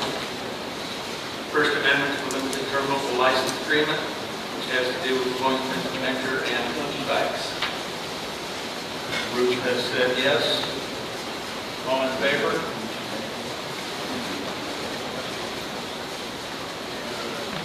I see no opposition.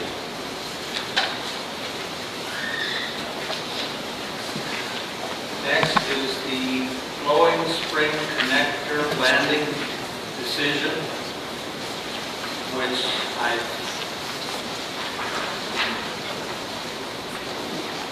we learned this morning that the engineers are carried against landings. They say it makes it more dangerous, makes certain areas steeper, as Tom referenced. And personally, I think that if a person can get 2.5 miles, they'll be able to manage the last 200 feet, since that 200 feet is the same grade that we find on the ramps when you use them for ADA compliance. They're 8.33%. So, is there a motion to approve the amendment as stated about landings?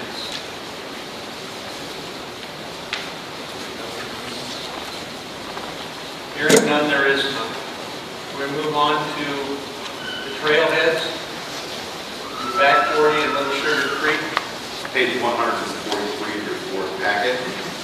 There are numerous trailheads on the east side, the back 40, and on the central section of Little Sugar. Some of these trailheads are not under control of the POA or the city. They're actually, for example, the community church and Assembly of God they have trailheads. But you see on page 147 is a list of all of the trailheads that are either on POA property or the one that is on city property, would be on city property at the streets department. And this agreement would solidify those trailhead locations. Okay, now as you look at the parcel numbers, those parcels in many cases contain a lot of acres. And we're not talking about using all the acres for parking. It's a very specific area. As you go through, you'll see the diagrams, the pictures marked in red, giving you the idea of the area where these are going to be. So, Does the agreement state that it's limited to those red areas? It does, yes. Trailhead locations are further identified and limited to those areas outlined in red for those parcels represented by pictures in Exhibit A. Page 143. So we need to find places for these people to park so they don't park on the street.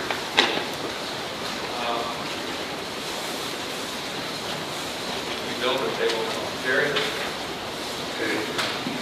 I have some problems on the trailheads. For one, the one in Lloyd Springs, they're already in use. They're already maxed out many times.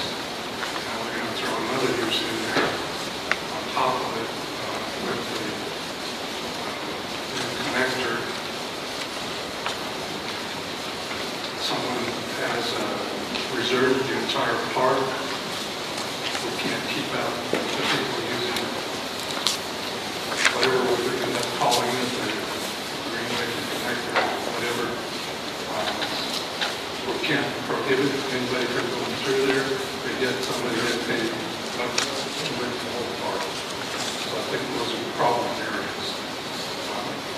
Another one is that when you look at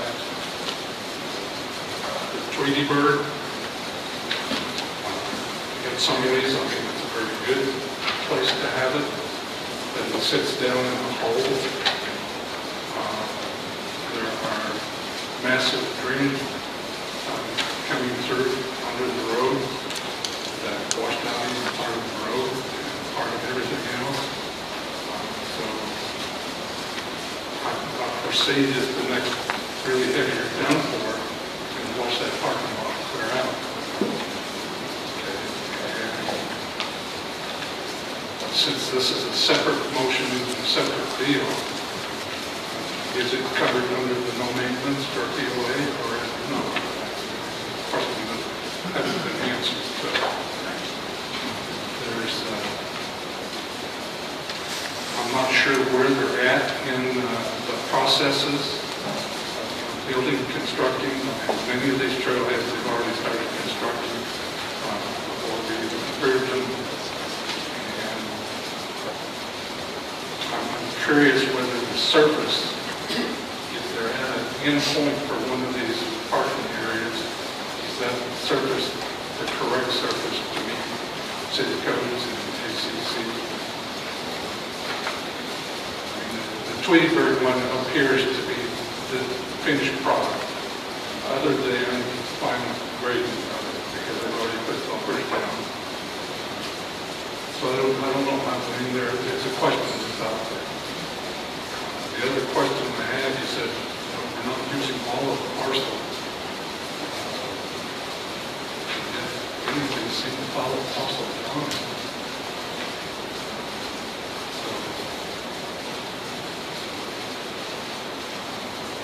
It bothers me a whole lot where they are. Do we have connectors to the trails? Those are my questions.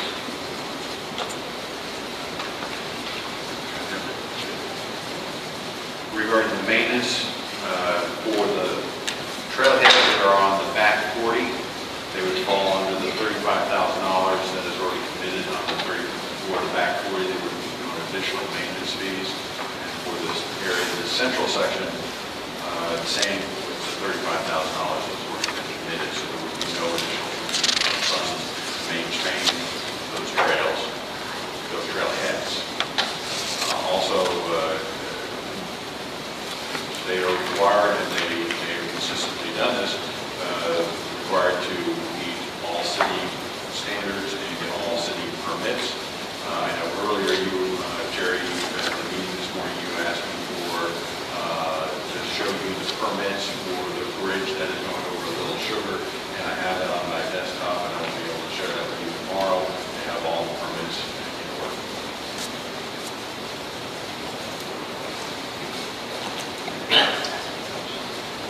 Okay, do we have a motion to approve We this? need a motion first to continue this. To discuss. So will somebody make a motion to approve the trailheads?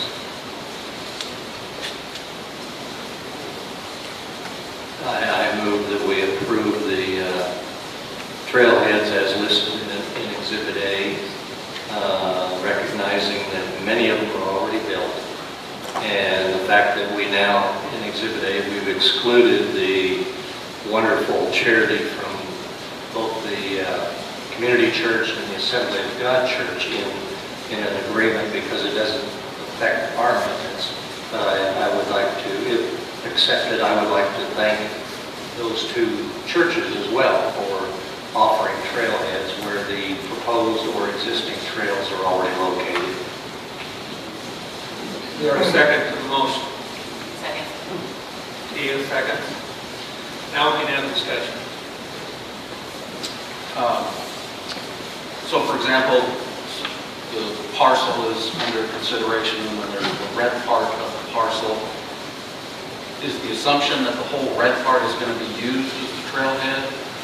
Or will there be additional facilities built, or what's, I don't know how large the parking lots are. The assumption that it will be someplace within that red line. It's very unlikely that it would be as large as those are. Right. They will situate the trailhead somewhere when they get there, because a lot of the trails are built, they can change a little bit as they run into terrain and whatnot. And I would assume that the parking lots are also subject to what we did change, but it will be within those boundaries.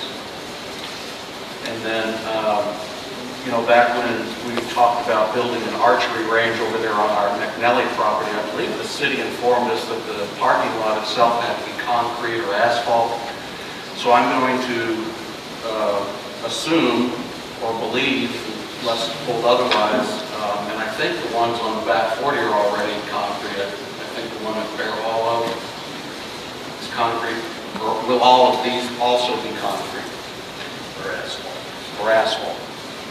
So the requirement is where there's so I'm going to use the gun range as an example. That at the gun range, the parking lot is by and large gravel, dirt, but there is a section for handicap parking that is asphalt or concrete, and that parking lot is to code.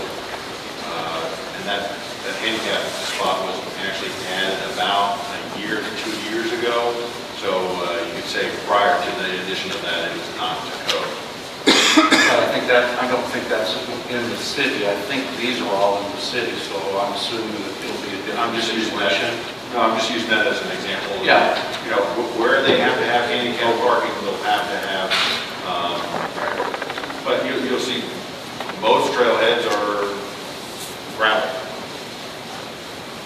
I think in all the ones on the back 40, I haven't visited them all. But in any event, what I'd like to suggest is that they do be made of asphalt and concrete, since I believe, like I said, it was the city who informed us they had to be that way anyway. So we want to be consistent. And then if they are asphalt or concrete, perhaps we could stripe and number them and then put up donation boxes to help offset some of our ongoing costs for these things. Will there be additional facilities such as porta potties or anything like that constructed? Has there been any discussion? Water? They have installed water on some of the back 40 trailheads, or at least one trailhead.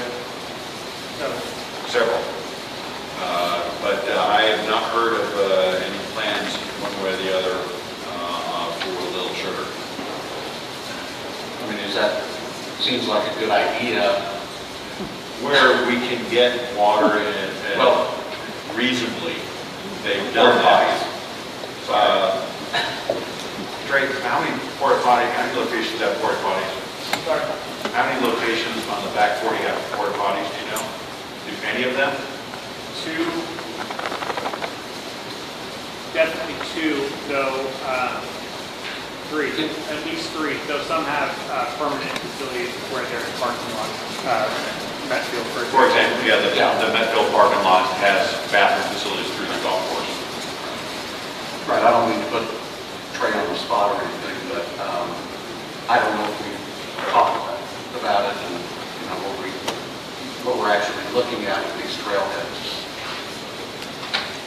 Jerry? That is one of my questions, is what is included within the trailhead?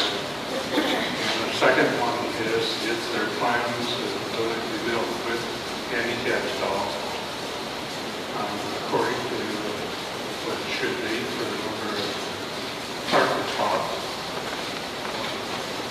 And we talk about meeting city code. ACC is also involved, so aren't they meeting ACC as well? Yeah, absolutely. So all the parking lots, some of these questions are very specific, and I don't have all the answers, and I'm not going to be able to answer every question. Every parking lot will be built to city, state, federal standards. They do not stray from those standards in any way, shape, or form. They will be built to the standards. I don't know what those standards are. I can just tell you that they will build them to the standards.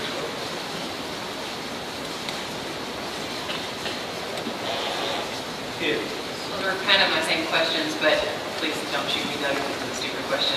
But with this agreement if this passed, does the city have the ability to build a snack shop or put porta potties wherever they want?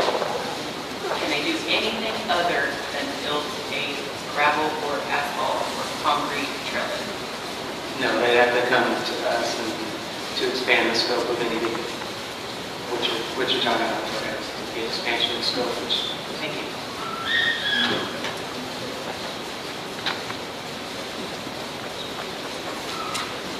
Seeing no other comments, I call for a vote. All those in favor of the trailhead motion?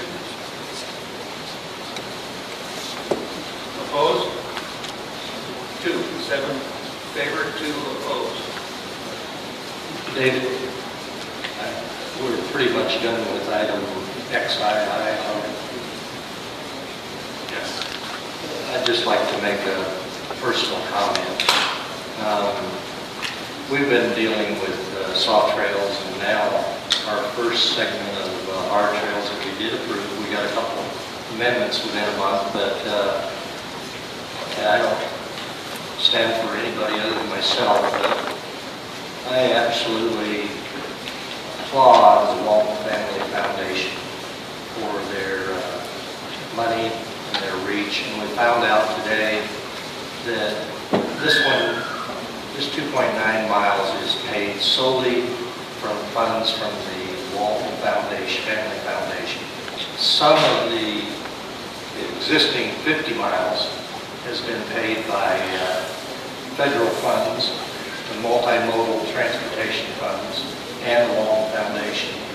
And I personally want to thank the Walton Foundation. I don't think we've ever felt the warrant to thank them for roughly $8 million of improvements, trails, and blue signs that they've helped us with in the past 5 years. So that's just my personal comment. I would echo that sentiment. We seem to be pick. We need to stop and thank these people for the wonderful amenities and improvements that they've made in our community and make life better for all of us. So definitely, that's been a lot. Thank you. Next.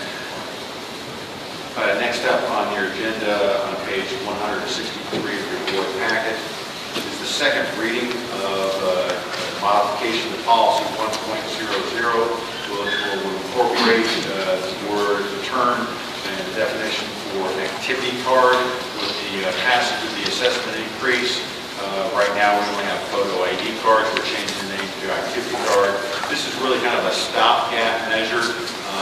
The Rules and Regulations Committee is working on additional changes that need to go into effect as a result of the assessment increase being passed. But this will be the second of 2 required readings to pass to modify policy 1.00. A second. Okay. Is there a motion?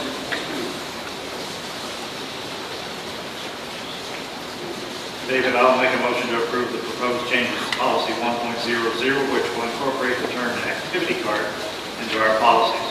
This is the second of 2 required readings. Thank you, David. Second. Second from Steve. I don't expect any discussion, so we'll vote. All in favor? Thank you. 9-0.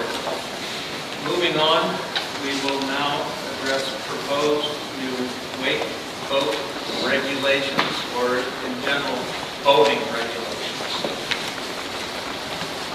This is the last PowerPoint of the day, I'm happy to say. And I think you're happy to say too.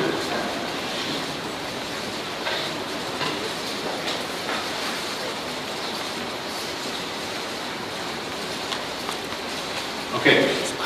Goals: to develop a regulation to control the use of wake boats on POA lakes. Second one, to balance the interests of varying people, being lakefront owners and boat owners, wake boat owners, and ensure that regulation is both reasonable and enforceable. So background, the Lakes Committee received a number of complaints regarding wake boats and the wake that was being caused by these boats, and they started investigating this approximately 2 years ago. They put a tremendous amount of research into it, and they ended up developing recommendations that were issued to the Rules and Regulations Committee. The Rules and Regulations Committee, then took those recommendations and codified them into policy, or actually, into a regulation that would be incorporated into our overall boating regulation. The Rules and Regulations Committee voted on those changes and approved them, and thus recommending them to the Board of Directors. Proposed regulations.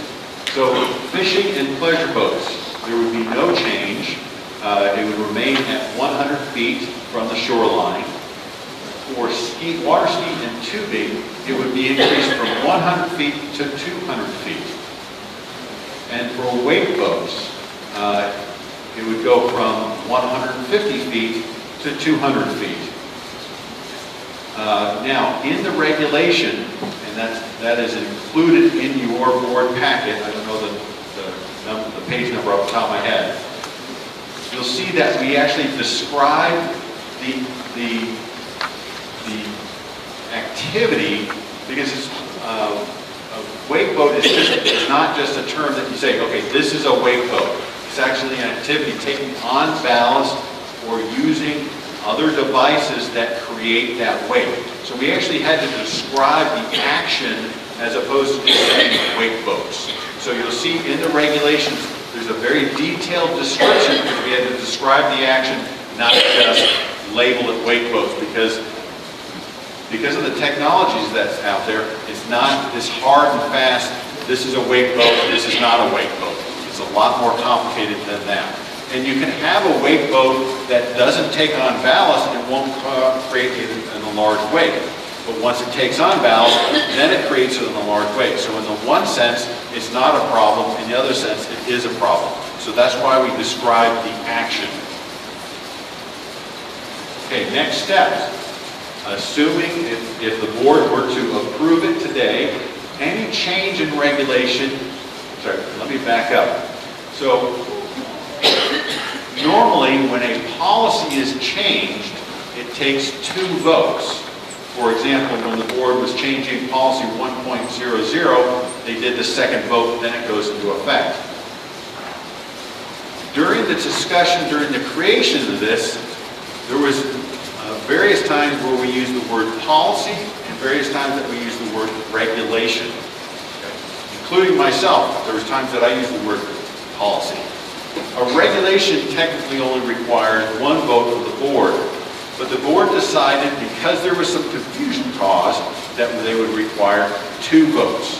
So if they vote on it tonight and if they approve it and send it forth, it will then go to an open session at the work session on March 19th, and then would be voted upon at the second time on the March 26th regular meeting. But I just want to clarify that you technically don't need that second vote for a regulation, but it's just required. But it's probably prudent because we wouldn't want anybody to get the impression that the board is racing through this regulation and not taking the 3 votes. Okay, reevaluation. The Lakes Committee, this is not the first step that the Lakes Committee has taken. This is actually the second step. Last year, they made the recommendation to take wake boats from 100 feet to 150 feet. This then goes to 200 feet. So the Lakes Committee has clearly stated that they want to reevaluate and potentially change it down the road, but they want to see how it goes this time and then make potential future changes. So they don't want anybody to get the impression that this is the end of the effort. Now, the board may stipulate further research for the committee, for the Lakes Committee, potentially setting up neighborhood watch style. This would be very helpful. All too often, the lake rangers will receive a complaint, and the property owner will say, 2 weeks ago, a wake boat did this. Well, we can't do anything about it. It was 2 weeks ago, unless you can tell me who owned that wake boat, the date and time. So if we were to set up a neighborhood watch, and Jerry Hover came up with this idea. If we created a neighborhood watch where we can then contact the lake rangers immediately and go educate that property owner that's using that boat incorrectly. Also, monthly reporting to make sure that we're staying on top of this. The proposed, well, at this point, it's approved. The approved revised budget for 2020 includes sufficient funds for lake rangers. Okay. We wanted to make sure with this, we anticipated that this new regulation would go through this. The wake boat regulation would go through. We wanted to make sure we included in the budget a sufficient number of rangers. The Lakes Committee has additional recommendations that are not regulations. For example, when you register a wake boat, we're going to ask you to identify it. And you're going to have a different type of sticker, which will allow us to more clearly identify that is a wake boat, that is a ski boat, and so forth. Recap: develop a regulation to control the use of wake boats on POA lakes. I really want to emphasize this second one. This has been very challenging for the board and for the Lakes Committee, where they have to balance the interests, at times conflicting interests, of property owners. And they're trying to strike that delicate balance between both parties and ensure the regulation is both reasonable and enforceable. So Rick Eccles and the Lake Rangers were involved in this to make sure that we didn't develop a regulation that was not reasonable for the Lake Rangers to actually enforce. So we involved them in the process thus they can get enforcement. And that's the end of my presentation.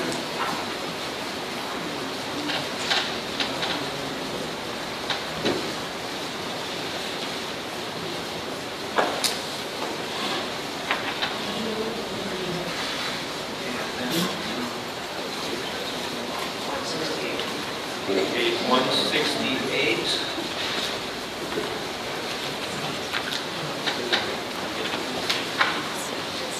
Will someone make that motion? I think I'm losing my...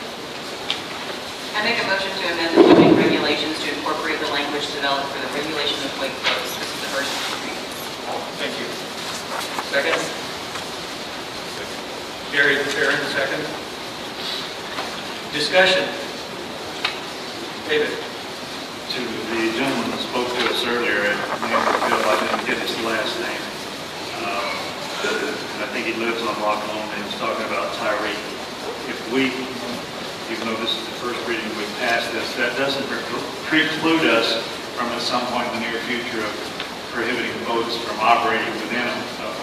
We could change it to say, or a future board could change it to say that any boat operating above 5 miles an hour has to be 150 feet. We can make that at any time in a year after we've reviewed this. That is correct.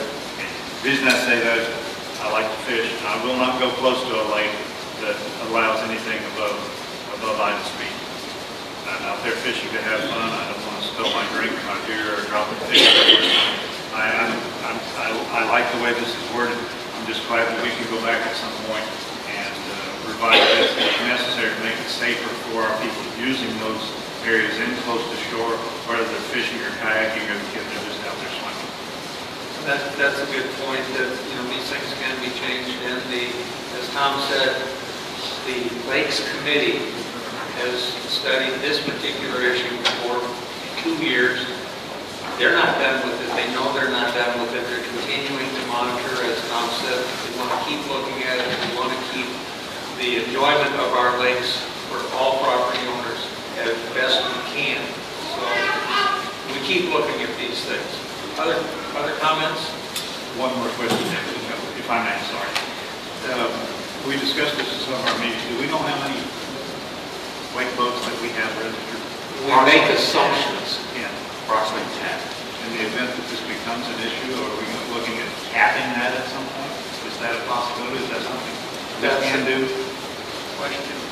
Yeah, we've had outside law firm look at that as well, and it's either an all or nothing type of thing at this point, we've been told. So there's other possibilities that we could look at, but for now it's you either allow or you don't. Okay, thank you. You put reasonable restrictions in place for when you do allow them.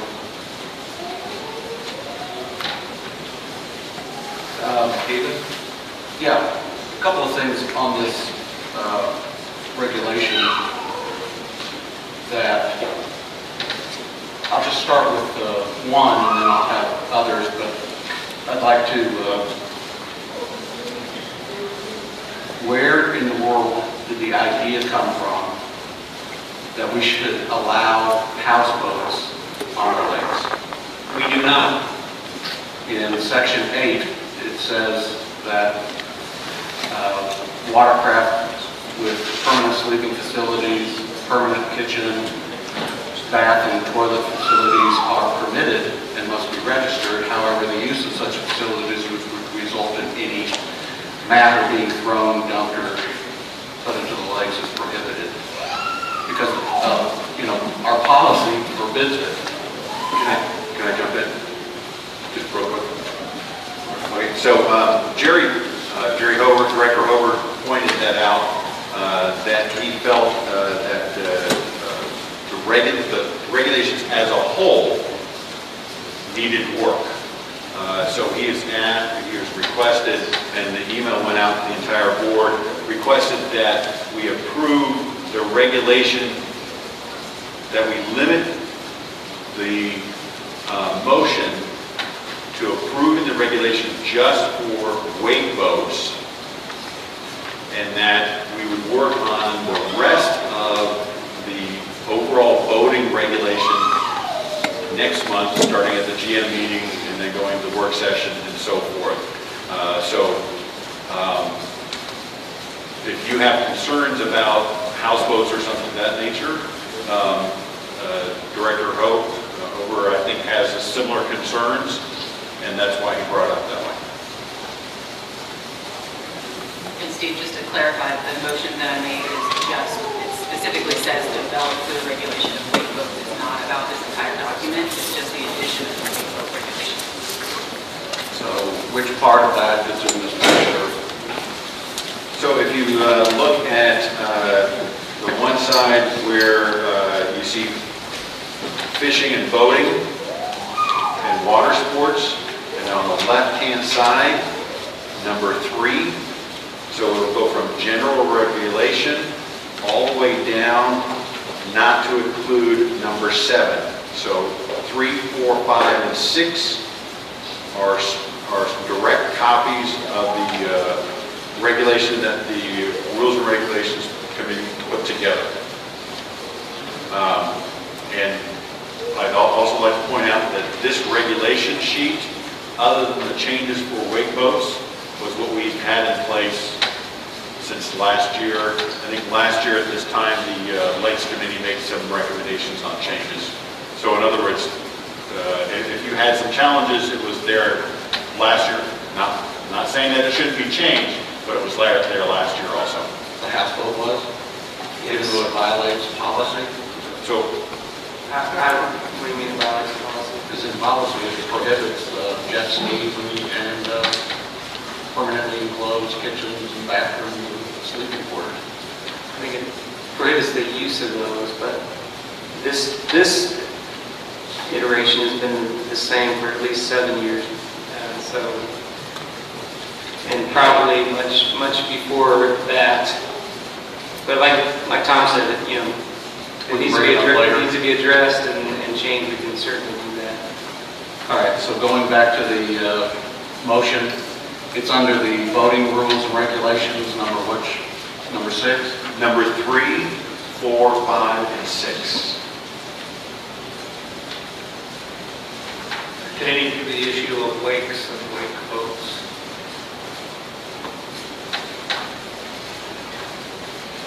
Any other comments? I'll call the motion then. Ruth said, vote yes. All in favor of the regulation? 1, 2, 3, 7. All opposed? 1 opposed, 1 abstention. Okay. Mary, please raise your hand on the abstention. Please raise your hand on the abstention. Thank you very much. Mary abstains. Next up on your board packet is page 171. At the last Community Involvement Committee, there was discussion about how over the last year to 2 years, the committee has struggled to get volunteers. The POA has advertised multiple times in multiple ways to try and get additional volunteers. Unfortunately, we have been unsuccessful in getting additional volunteers. So the committee started discussing whether it made sense to disband the committee. Now, one thing on the bottom of page 171, you'll see the lasting legacy. 2 of the things that they created most recently and that are active are the Charity Coat Drive, which was a huge success this last year, and the Fireflies and Tailgates. And so management has stated that we would take, if the committee gets disbanded, management will take over the operation. So those 2 valued events would continue. Also, the precursor for the Community Involvement Committee was the Young Residents Committee. And they were instrumental in the decision to renovate the playground equipment and the creation of the beach at Lake Avalon. So Bella Vista is in indebted to the efforts of the Young Residents Committee and the Community Involvement Committee. They've done a lot of great work over the last few years. Unfortunately, they've been unsuccessful in getting people to volunteer for this committee.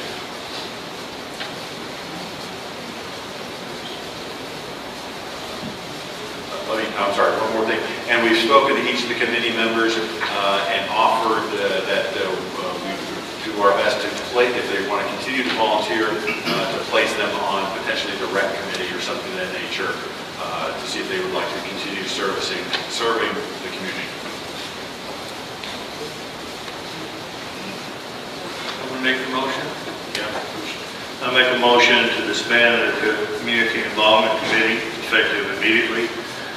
Further, the Rules and Regulation Committee is directed to prepare modifications to the governing documents to remove the community involvement. Thank you. Second? Second. David Wilson, seconds. Any discussion?